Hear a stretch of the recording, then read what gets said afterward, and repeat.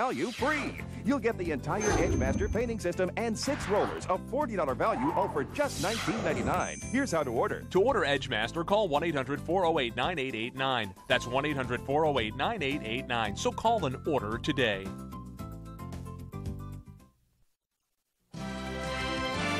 This is CNN.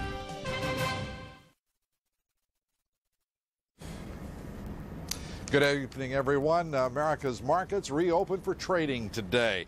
The sell-off today was swift and it was severe. The market's falling, in fact, to the lowest level since 1998.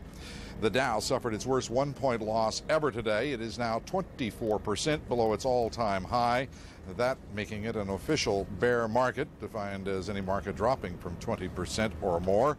Overall, the market's losing today almost $600 billion of market value. Today's sell-off coming despite a half-point interest rate cut by the Federal Reserve.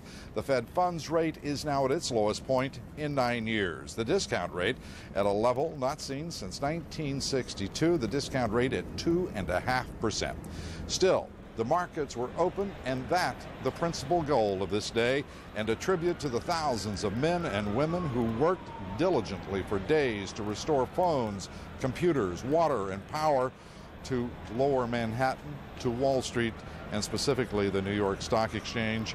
A tribute to the American spirit, if you will, as several leaders told me on Wall Street this morning.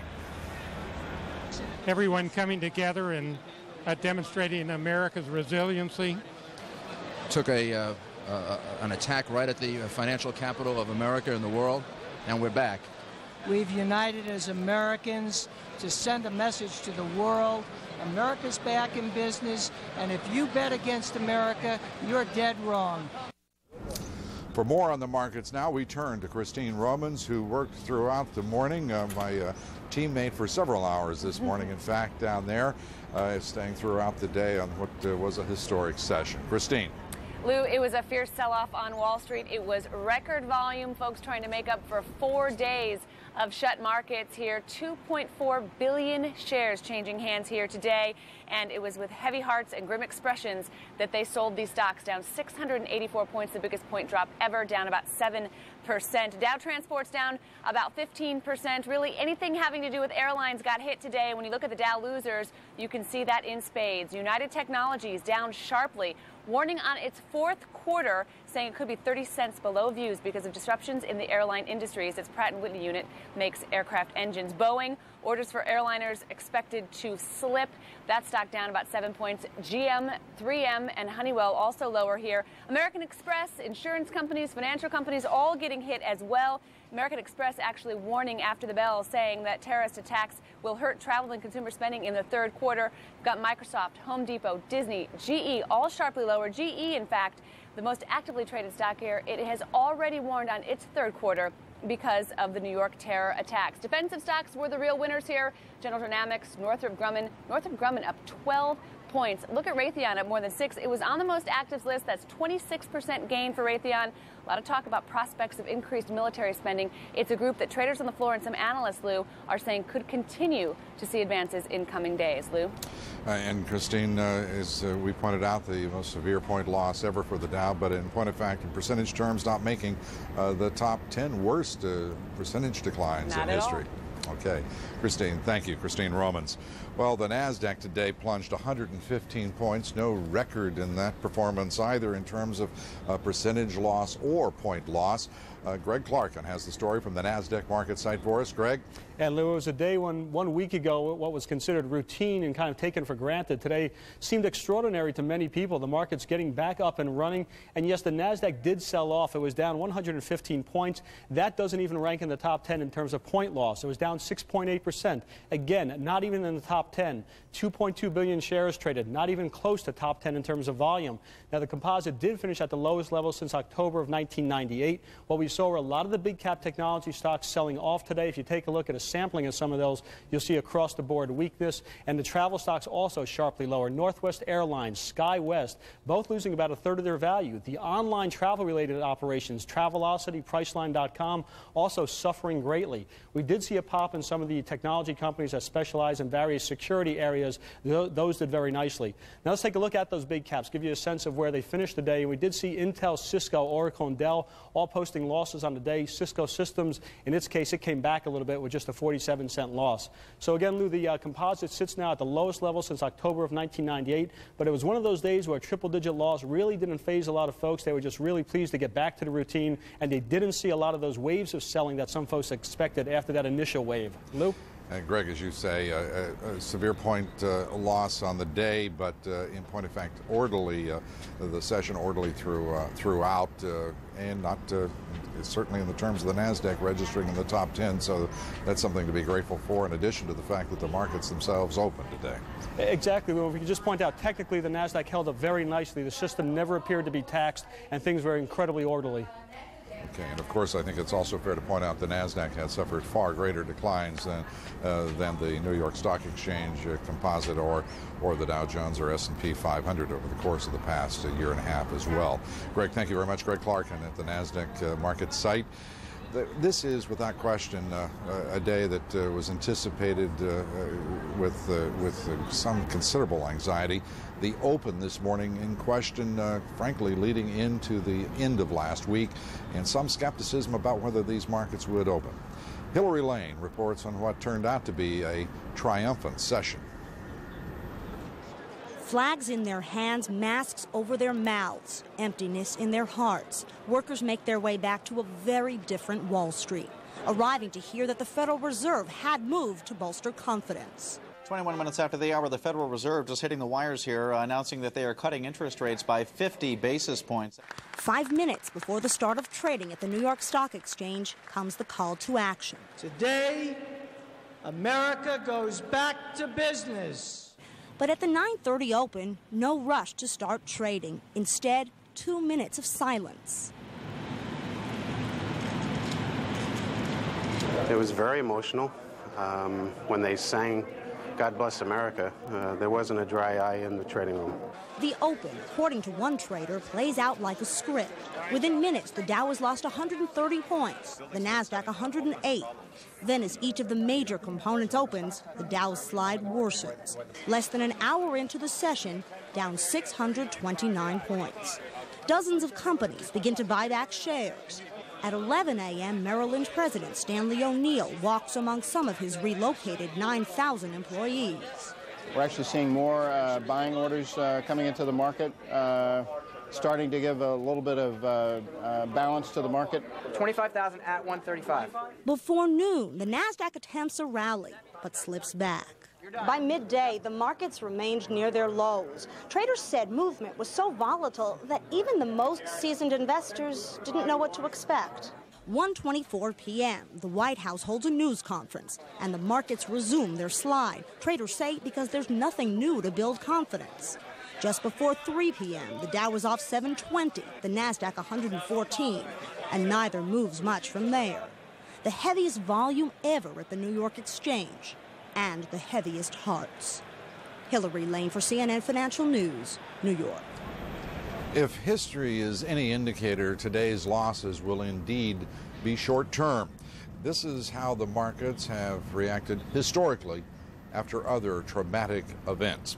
In 1915, the British ship Lusitania torpedoed. A short time later, the United States entered World War I. The Dow fell more than 4% after one day, off more than 7% after a week, but after 5 years, the Dow had gained 43%. Following the bombing of Pearl Harbor in 1941, the Dow lost 3%, losing 5% after a week. 5 years later, it was almost 50% higher.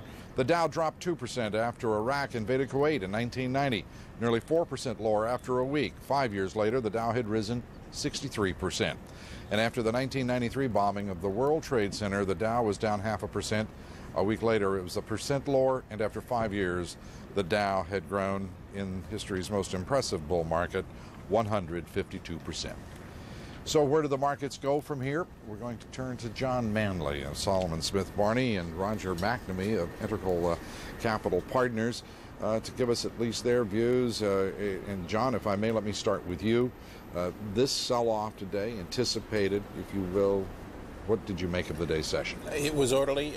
It was never out of control. I think they were able to match up buyers and sellers, and I think the market is pricing in the unthinkable, which is what it's had to do for the last several days. And Roger, the NASDAQ held up well. The technology stocks that have been severely beaten, I certainly don't have to point that out to you. What do you make of the performance there? Lou, I was actually incredibly impressed by how well the systems worked today. And frankly, the whole thing turned out pretty much as the script would have suggested. You had the market closed for 4 days. Clearly, there'd been a lot of bad news, and clearly the economy was affected, so stock prices were going to be lower.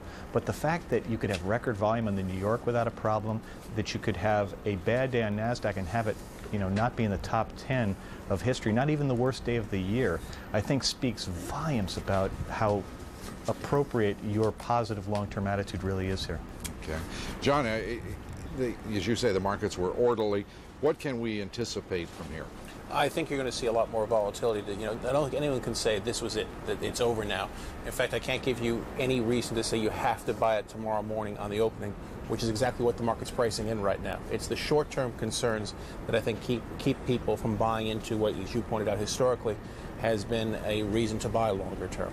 We have talked on Wall Street, and certainly investors concerned about what came to be known in the year 2000, the end of 2000 and 2001, the lack of visibility. Certainly visibility, it seems to me, has not been improved here, has it? It's been made worse. There's no question the consumer will be weaker, the economy will be weaker on a short-term basis. But then again, there are reasons for that the market can point to as being one-time in nature. Roger? Visibility here, technology, it was absent before. What is it now? Well, actually, I think, Lou, you can see that the September quarter, which was already a write-off, is clearly going to be worse. And I suspect December and perhaps March will be difficult as well. I think the good news comes in that the country is being given something to focus on. And we're going to rebuild New York. We're going to rebuild the Pentagon.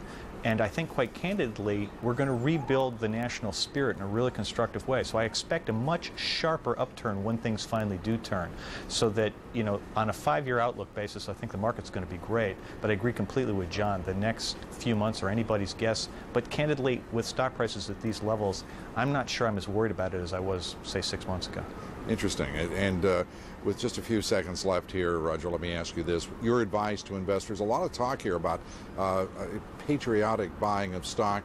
Your thoughts? I just don't think that's appropriate. I think people have to look at their own situation, but the United States economy is very strong, and technology will lead it when it recovers. John? The market will take care of itself, as the country will take care of itself. We need, I think, people to concentrate on other things, but realize there's a lot of potential and there's a lot of resilience in America. John Manley, Roger McNamee, thank you both for being here.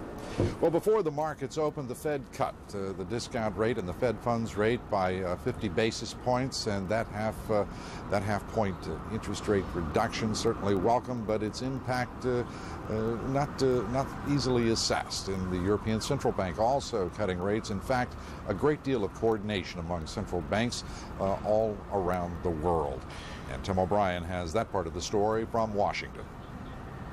In lowering the federal funds rate from 3.5% to 3%, the Fed said even before the tragic events of last week, employment, production, and business spending remained weak, and last week's events have the potential to damp spending further. Frankly, I think it should have announced the cut last Friday. I think that would have been somewhat of a psychological boost to investors over the weekend. The Fed may have been less concerned about market fluctuations than with the system's performance in light of Tuesday's attacks. It said it will continue to supply unusually large volumes of liquidity to the financial markets as needed until more normal market functioning is restored. I think at this point they're really concerned, no matter what the market does, that there's adequate liquidity so that all of the trades can settle, so that people can trade out of their positions and make whatever transactions are necessary. And to some, an even broader message. I think what's important right now is the message coming from the Fed is, we know that we are facing a very uncertain situation. We're going to do what it takes. And I think that has the ability to change the thinking, the thought process, help to bolster confidence in the U.S. economy. President Bush, speaking at the Pentagon, said the underpinnings for economic growth are everywhere, even in New York. After all, the Congress, in a bipartisan fashion, overwhelmingly passed a supplemental of billions of dollars, which will help not only get New York City up and running again, but will help provide some economic stimulus. It all costs money, of course. To pay for it, the White House and Congress appear to have tacitly agreed